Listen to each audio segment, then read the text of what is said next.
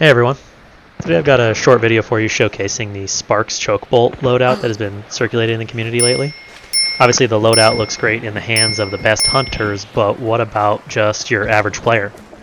I won't bore you with the full games of play, but instead just wanted to show some of the highlights and lowlights of the build and what you can expect in any given match, so let's get into it. There you are! Try again, motherfucker. I almost did it! I almost did it! Right there is a good example of what happens when you're close range with somebody and your combo doesn't work. You kind of have no options after that. Let's look at some of the rest of the clips. I think I'll start with all of the failures and then we'll move into the wins and the ones that felt pretty good. And if you watch until the end, you can hear my honest review of the build overall.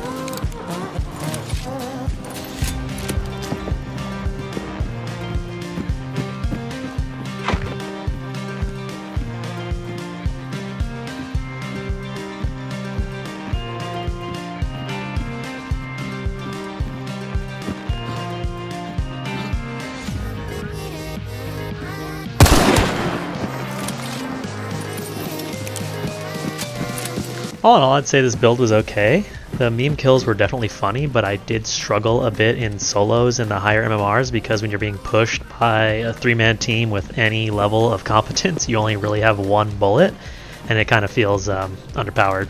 As you saw, most of the times when it worked, it was because I was face-to-face with the other players, which just makes it tough against multiple players or shotguns and higher rate of fire weapons.